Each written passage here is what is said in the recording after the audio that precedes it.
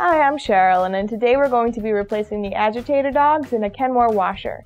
You'll need to replace the agitator dogs if you can turn the top of the agitator, but the base of the agitator does not turn at all.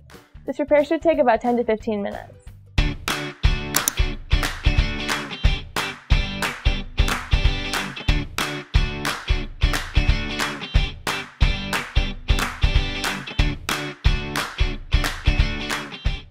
For this repair, we're only going to need two tools, a flathead screwdriver,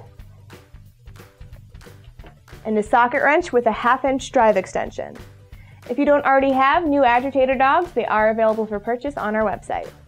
Before repairing your washer, make sure that you disconnect it from its power source and also turn off the hot and cold water. We'll start by opening up the top of the washer. First thing we need to do is remove the softener dispenser. Some models just lift right up. In this model, there's a locking ring. Lift up on that locking ring, and you'll be able to lift up, and it'll pop right off. This model has a cap. We need to remove it with a flathead screwdriver. Just pry it up, and it'll give us access to our agitator cam. In order to get the agitator cam out, we need to remove the plastic fastener in the middle. We're going to use a 1/2-inch drive extension. In other models, there's often a dust cap that you can just remove, and under that, there's a bolt that you can remove with a 7/16 socket wrench. In this case, we're just going to remove this plastic fastener. You may need to hold the bottom.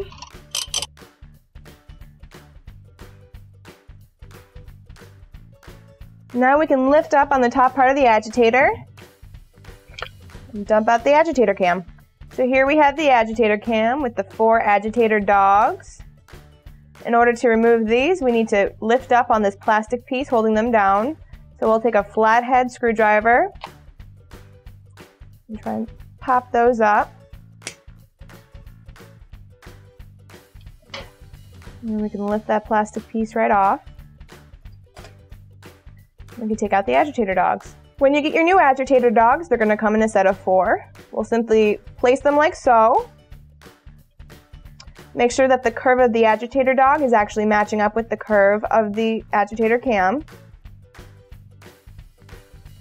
Now we can replace the retaining clip. Just make sure to line it up with the grooves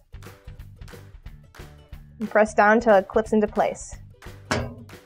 Now we can reassemble the top of the agitator. We'll start by placing the auger, and then we'll insert the agitator cam.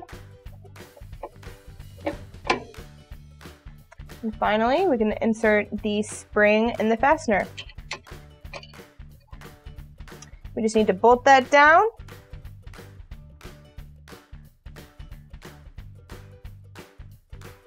We can replace the agitator cap. Finally, replace the softener dispenser.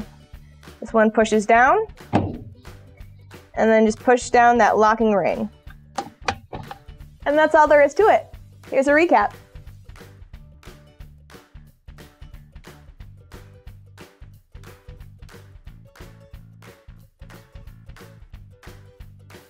All of our OEM parts and tools are available for purchase on our website.